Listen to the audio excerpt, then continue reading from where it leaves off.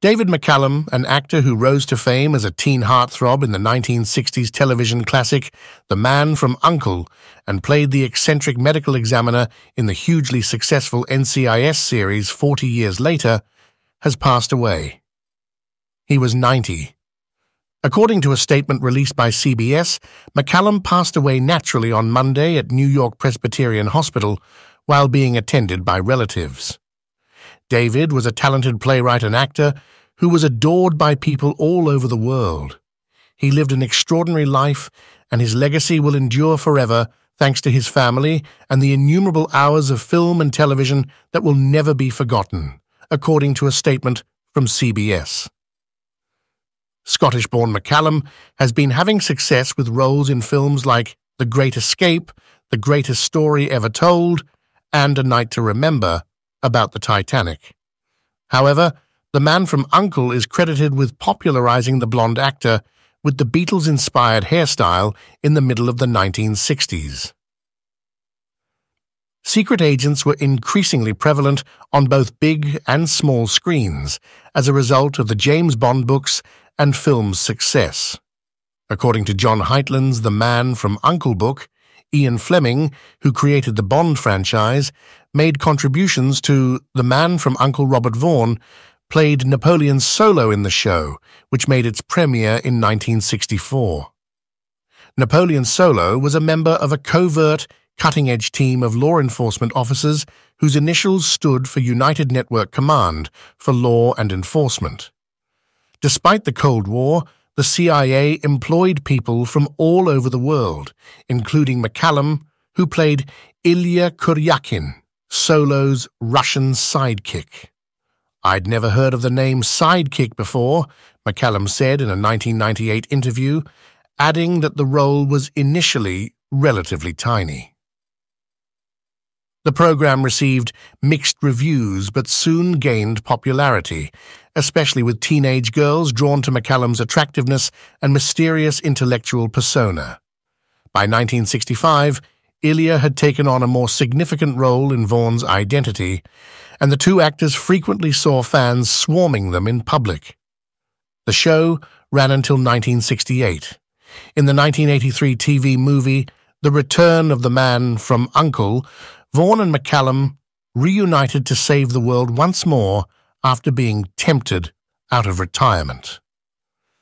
In 2003, McCallum made a comeback on television in a different series with a team identified only by their initials, CBS's NCIS. He portrayed Dr. Donald Ducky Mallard, a pathologist with a love of books who worked for the Naval Criminal Investigative Service, an organization that investigated crimes involving the Navy or the Marines.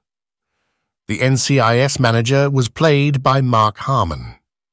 Ducky, who wore spectacles and a bow tie and had an eye for attractive women, looked a little silly, but it was great fun to do, McCallum said. He also took the job seriously, spending time learning about how autopsies are performed at the Los Angeles Coroner's Office.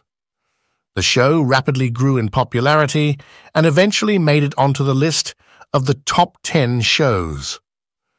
When NCIS was in production, McCallum, who resided in New York, resided in a one-bedroom flat in Santa Monica.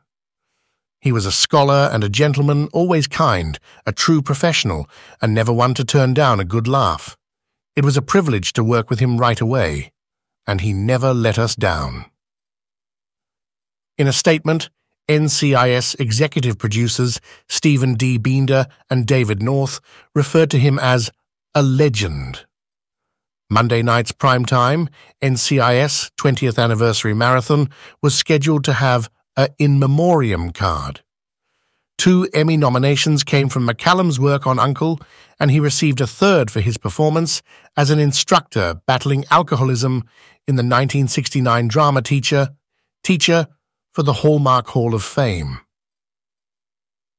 He played the titular character in the brief science fiction series The Invisible Man in 1975, and he played Steele in the British science fiction series Sapphire and Steel from 1979 to 1982.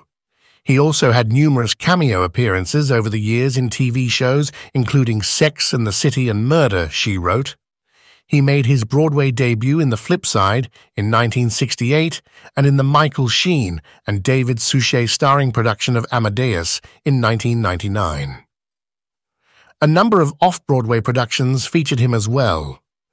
McCallum, a lifelong American citizen who spent most of his time in the country, starting in the 1960s, told the Associated Press in 2003 that he has always loved the freedom of this country and everything it stands for. I also reside here and enjoy casting my ballot here. 1933 saw the birth of David Keith McCallum in Glasgow. His mother and father, both named David, both played the cello and violin, respectively. The family relocated to London when David was 3 years old, when David Sr. performed with the Royal Philharmonic and London Philharmonic. The Royal Academy of Music is where young David studied the oboe. He turned to theatre after deciding he wasn't good enough and briefly attending the Royal Academy of Dramatic Art. In a 2009 interview with the Los Angeles Times, he said, "There weren't an awful lot of parts for me because I was a small, emaciated blonde with a caved chest." After taking a break for military service, he returned to London and started working on live television and motion pictures.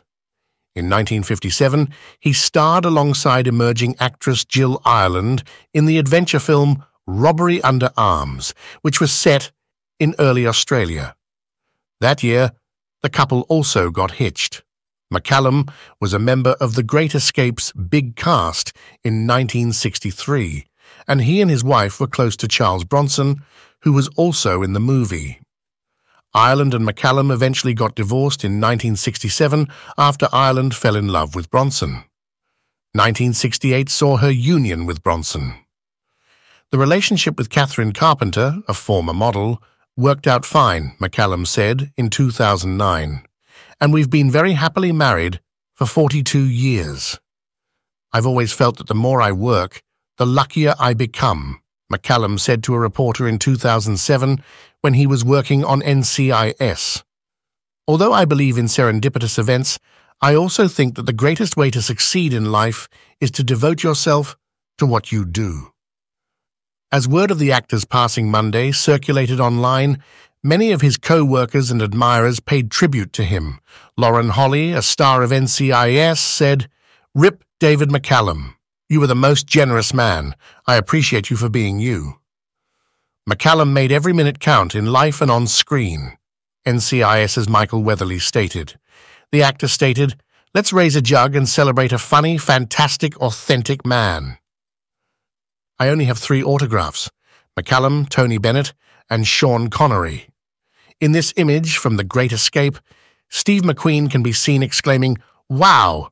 David McCallum is here. No one performed it better. We were fortunate that he brought us Ducky. Let's shower his lovely family with all the love in the world. Let David rest in peace." "Rip David McCallum," remarked actor Michael Warburton. "We will miss his warmth and wonderful sense of humor that lighted up whatever room or soundstage he came onto, as well as the brilliant anecdotes he often told from a life well lived," according to a statement from the NCIS verse account about the late actor. People reported that McCallum's family was preparing to hold a memorial service in the future and that donations may be made in his honor to the Marine Corps Scholarship Foundation. Paul, Jason, and Valentine were the 3 sons McCallum had from his first marriage. Peter and Sophie were the children of his second marriage. Jason overdosed and passed away. He was a true Renaissance man who transformed his passion for science and culture into knowledge. Based on his decades-long studies for his role on NCIS, for instance, he was capable of directing a symphony orchestra and, if necessary, could really do an autopsy, Peter McCallum said in a statement.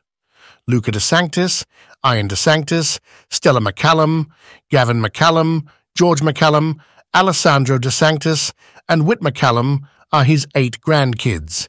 He is also survived by his wife of 56 years, Catherine McCallum, sons Valentine, Paul, and Peter McCallum, daughter Sophie McCallum, and 8 great-grandchildren.